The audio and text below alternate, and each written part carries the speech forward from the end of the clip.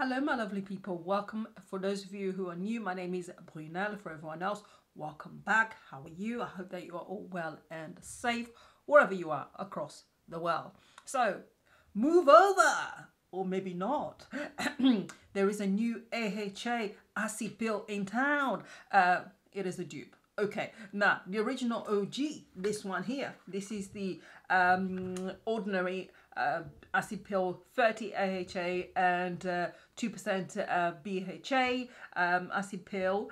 And I mean, come on, if you're anywhere in the world, you must have heard of this one. It is super affordable. I think here it's £6.39. I've seen it on Cult Beauty, so not expensive at all, really affordable, can go anywhere, and it is the highest grade of AHA that you can get over the counter, you know what I mean, without having to have it prescribed by a doctor. You can go and get it, and you know it because it is dark, it is deep, it's got like a dark red purpley color, and it's famous for that.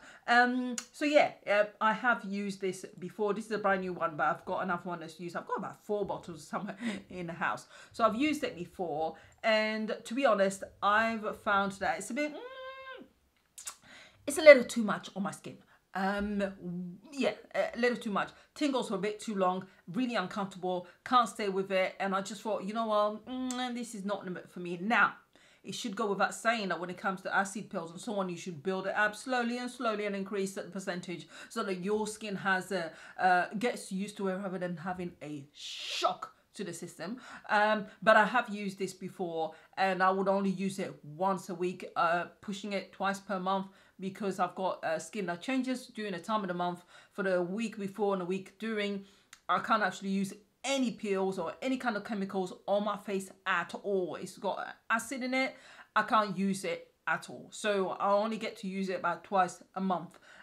So yeah, so I've had to use this one before, and for me, it's a little too much. It's too strong for my skin, but I find that lower amounts usually don't do anything either. So yeah, bit of a conundrum. And then enter Mr. Dupe, Mrs. Dupe, Madame Dupe. This one is also 30% AHA and 2% BHA, but it is from Beauty Bay. Now, you guys know Beauty Bay has got, or if you didn't, Beauty Bay has got its own skin range, and you know, it's super affordable and so on. Basically copying the kind of not ethos, but the model that the Ordinary started with, which is skincare that's really affordable. They've gone into that where, they've started their own range as well. I've got used a couple of their products as well. So yeah, but when I saw this, I thought, ooh, interesting. This one is the Beauty Bay, peeling solution. And as I said, again, it is 30% AHA and 2% BHA, as you can see, but there are differences in the ingredients, and I checked the ingredient list, and straight away, first product, there is a massive difference. So when I looked at that online, I thought, you know what, this might be a better idea for me, a better option. And I've had it, and I've actually used it, and I still get the tingle, but the tingle only lasts about 30-40 seconds, after which it is fine. You use it the same way, cleanse face, dry face, not wet, put it on, maximum 10 minutes, wash it off with lukewarm water, and you are done. And this one does recommend maximum usage twice per week. I don't do that, I use it once per week. So yeah, there's a massive difference. I'm going to insert the picture now of the ingredient list so you can see the differences. Also, obviously, notice that the aloe vera juice is actually higher on the Beauty Bay one. So I thought, okay, this might be a bit more soothing, more calming to my skin.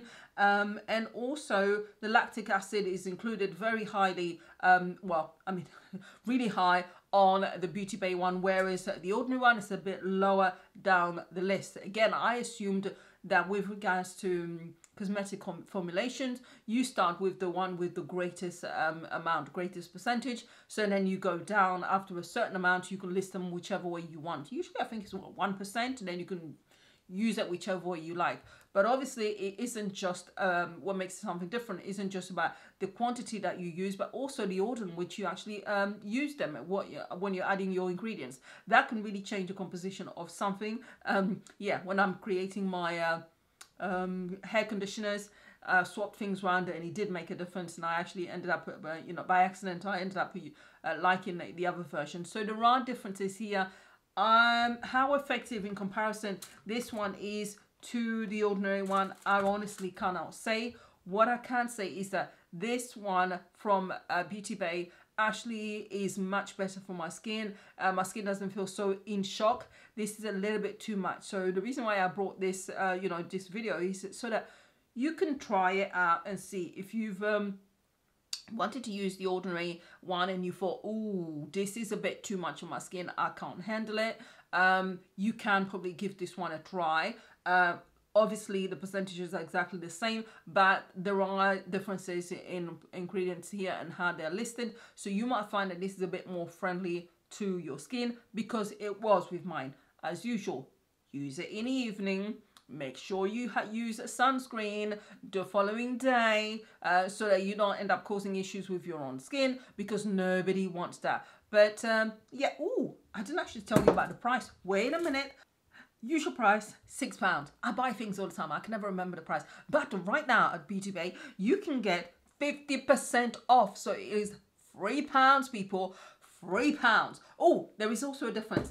In the ordinary, you actually get 30ml.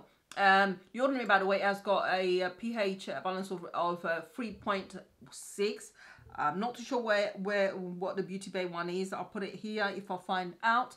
But in the Beauty Bay one, you actually get more. You get 45ml in this one. So not only do you get 15ml more, it's slightly cheaper at £6 normal price, rather than a £6.39 or something like that, £6 something for the ordinary. But still, it's a dupe, and you have to give credit where credit is due for the original. But just so you know, if your skin can't take it, this is an option for you. So there you go. Hopefully you find this video useful, people. If you did, like and do comment. That helps the channel far more than you could ever imagine. That's tiny moment that you take to write a comment is engagement and will help the channel grow. So I would appreciate that very much.